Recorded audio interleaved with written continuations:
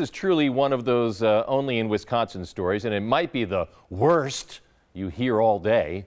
A 90-pound Brat has been returned to an American Legion post out in La Crosse. It was stolen around 3 this morning. All that meat, though, proved to be too much for the ravenous desperado. It was returned late this morning. It was just like a tradition that we have here. It's kind of like a lot of money wasted, a lot of time, preparation wasted. I know that the people that have been cooking it have been cooking since 9 o'clock last night.